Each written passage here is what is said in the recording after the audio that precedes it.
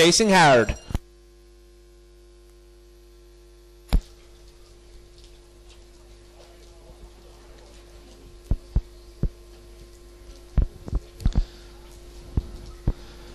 Away and racing in the sprint. It's a pretty level start. 1 and 2 pacing up, 6 on the outside, but it's 5 into the opening turn from 6 and 2 who are pacing up in behind. It's 5 in front, but 2 has got a lovely run along the inside and quickly gone to the front. It's trap number 2 who's going to lead here off the final bend they go, and this is all over because trap number 2 is on its way to victory and going to win easily. 5 is back in second, 4 back in third, but it's trap number 2, Sophie's Jet, who lands the spoils for Martin and Sophie May O'Connor.